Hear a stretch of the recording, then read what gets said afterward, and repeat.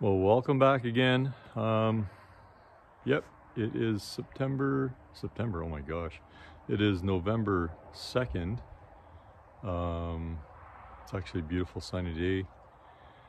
It's not too cold out. It's about 7 degrees Celsius and that's what, 45 Fahrenheit, something like that. And we're in Slate River, so that's in Ontario.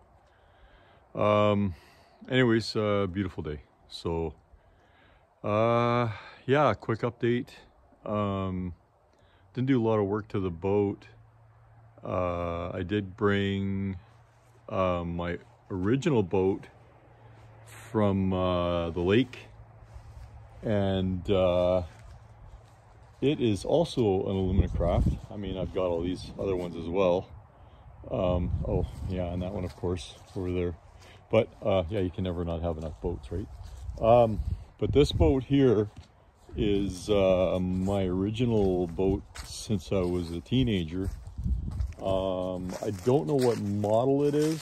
I have to contact Alumacraft and give them the number that's stamped down here.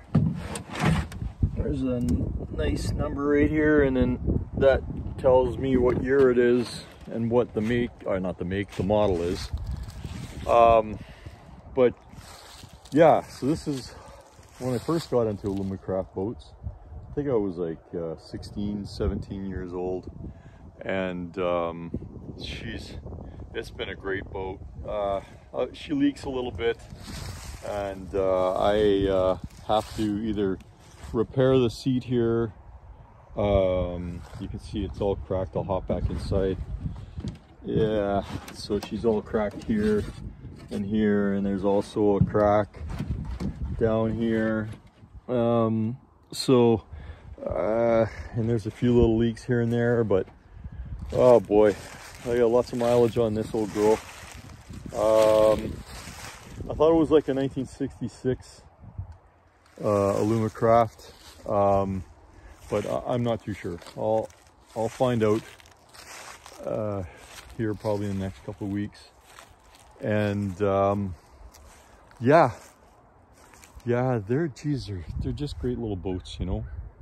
And in the last couple of videos, I was talking, of course, about that Alumacraft, the deep sea. Now, also was talking about this one here, and a couple videos ago I got the name of this boat wrong. I called it a Thorns or something, or a Thor. I think that's what it was. I call it a Thor, and it's a Thorns. So I think it's the Thorns. Anyways, still a nice boat. I actually like it. I don't know if I'm going to keep it or sell it. Geez, I don't know. But it's sure fun working on them. And it's nice to bring them back to life and clean them up and, you know, that kind of fun stuff. Yeah. Now, this Alumacraft came with this 40 Johnson. Great motor. Supposedly it runs. I'm actually probably not going to use it. I don't know if I'm going to put it on the Thorns or not, but anyways, yeah, still a plan for doing the twin motors on this Alumacraft. And I just quickly put a couple of seats in here because, like I had said before, really want to close in the bow, you know, in this area here. And oh yeah, take a look. I got the steering wheel off. So it actually was really easy. It's not really corroded. I don't know if you can see in the camera very clearly, but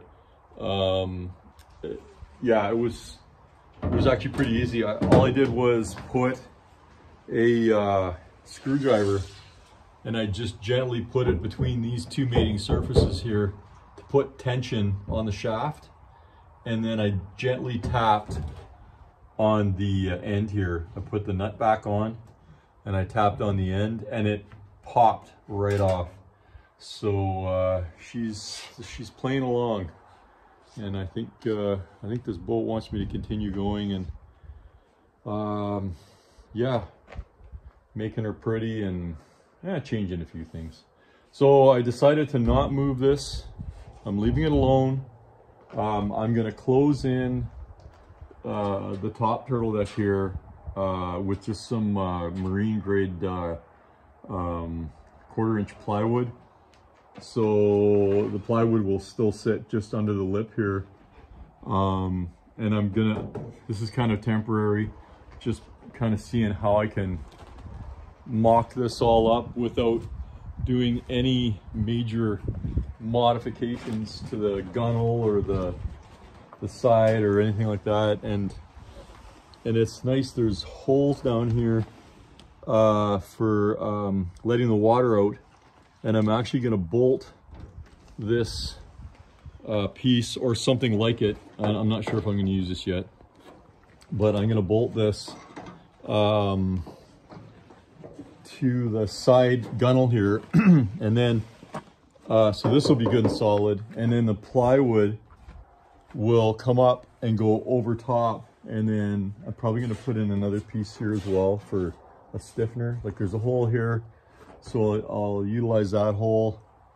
And then I already drilled these holes because there was already existing holes here, so I'm trying to do this without messing with anything, and I think it's going to work fine. So, but hey, pretty cool. I think the bow is going to be closed in well, 6.5 feet.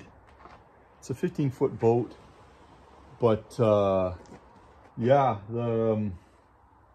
I think from here forward is about 6.5 feet, and then it gives me about 1.5 feet from the dash area, and also my feet will be, believe it or not, when you're sitting in the seat here, your feet actually rest up on this, and there's a bulkhead under this seat, like a stiffener that goes across.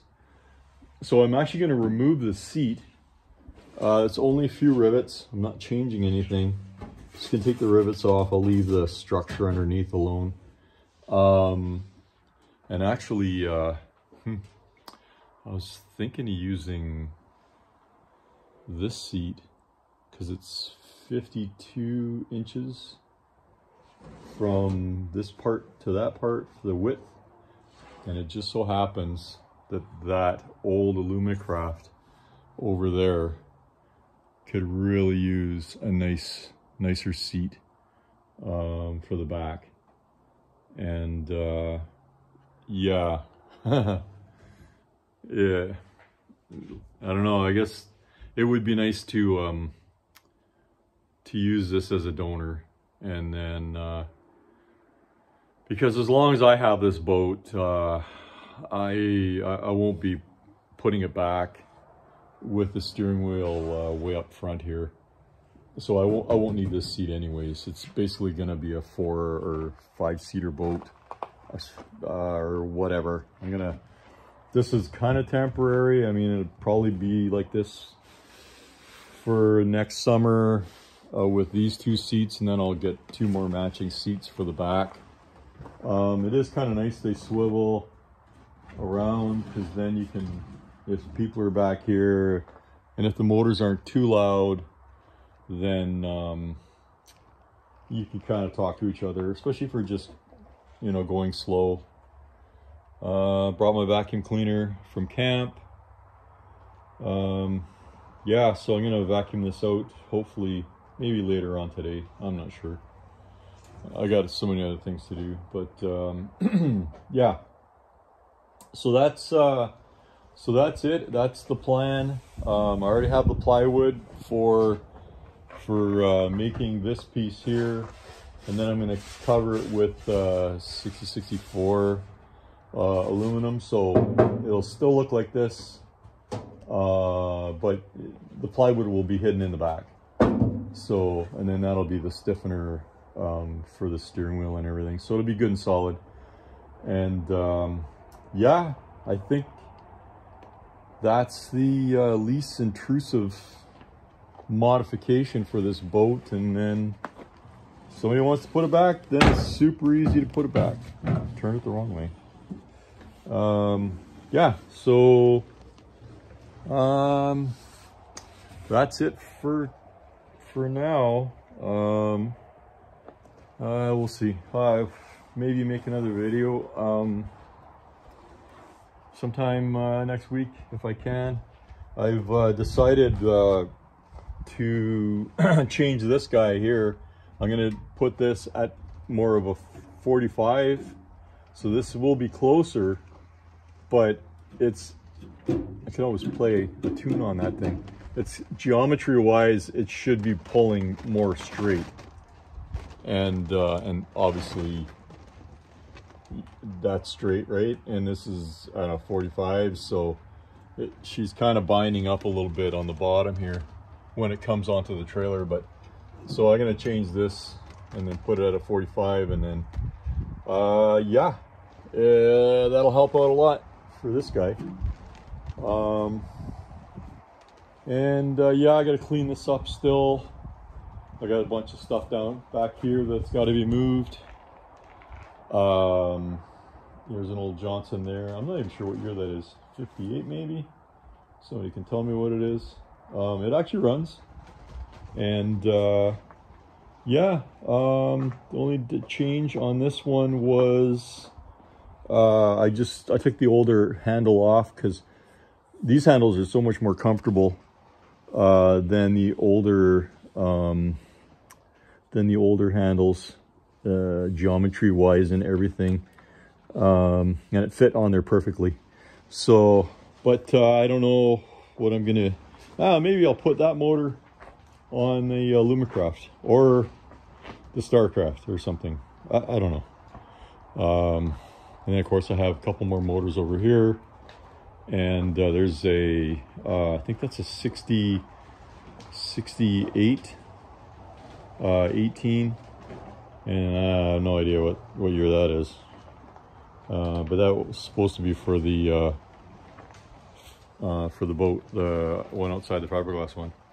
Anyways, blah blah blah. Okay, that's it for now, and yeah, thanks for watching, and have a great day.